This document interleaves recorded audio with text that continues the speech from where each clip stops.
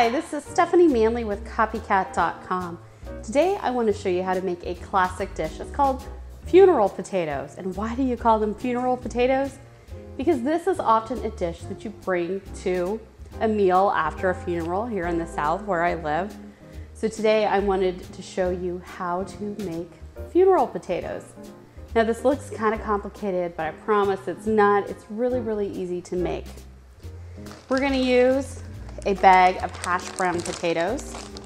We're also going to use some sour cream, some butter, some chopped onion.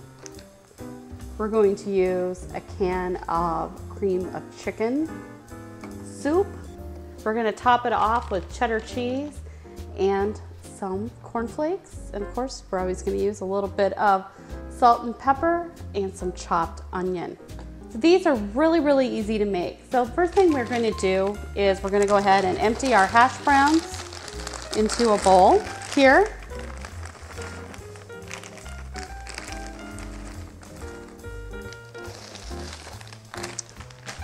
So then we're going to stir in a stick of melted butter. That's a half a cup of melted butter.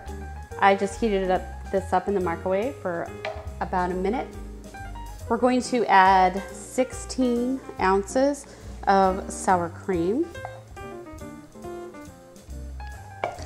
Okay, and then we're going to add in a can of cream of chicken soup mix.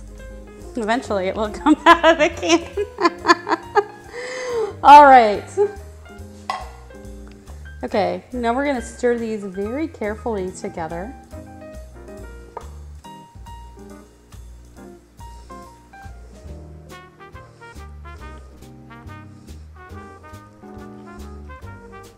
It's really important to use a bowl that's too small. That makes them taste extra good.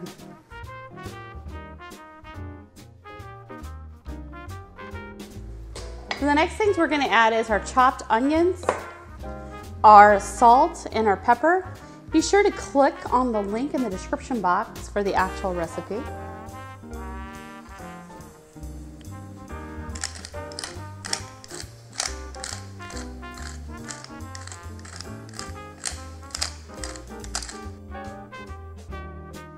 All right, so I'm gonna put a little bit of nonstick spray in a 9 by 13 inch baking dish, and then I'm just gonna pour these out in here.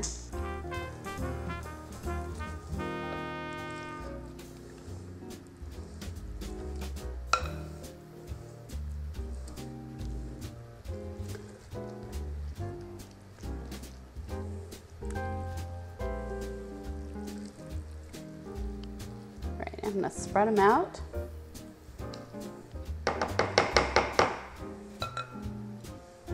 I'm going to sprinkle a little bit of cheese on top.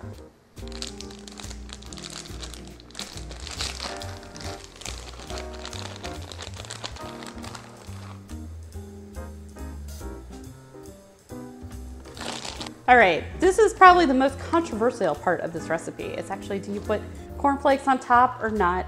I don't know, it's your call, but I personally like them. So you crush them up just a little bit, not a lot. About 3 handfuls will do.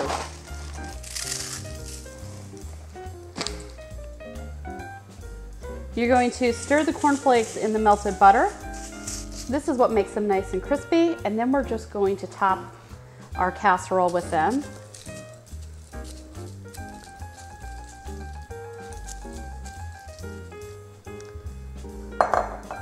Next thing we're going to do is put this in the oven for about an hour and it'll be ready. Now at this point you could actually just put foil on top of it and go ahead and make this up whenever you get ready to serve this. Again, it's going to take about an hour to go ahead and cook it up, or you can heat it up and eat it right away.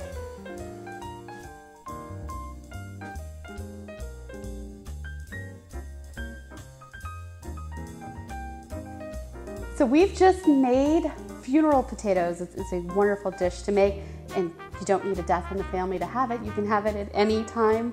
So please be sure to rate, comment, and subscribe so you can see what's cooking next.